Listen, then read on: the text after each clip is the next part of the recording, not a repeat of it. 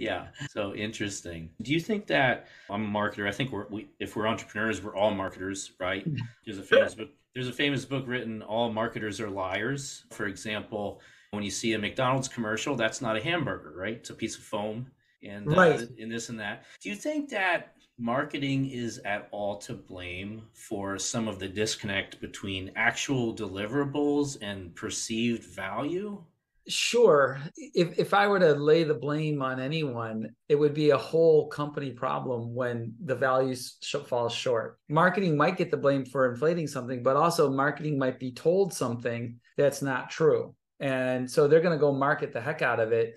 And then they go market something that's not true. We're seeing, for example, a famous car company right now is in a lot of hot water because it turns out that maybe the range they claimed for their batteries isn't what actually is happening. So there's lawsuits even. And imagine you're in that famous car company and you're on the marketing team, and the engineering team walks up to you and says, "Hey, we're going to tell you that our range is X." And the marketing team says, "Great, I'm going to blow that message out. We got the best range. I'm going to do my thing." So the question would be, is marketing contributing to the problem? I don't know. Maybe sometimes, sure, but maybe not. So it's definitely a company problem. It's Hmm. not clear if it's marketing's source. Good point.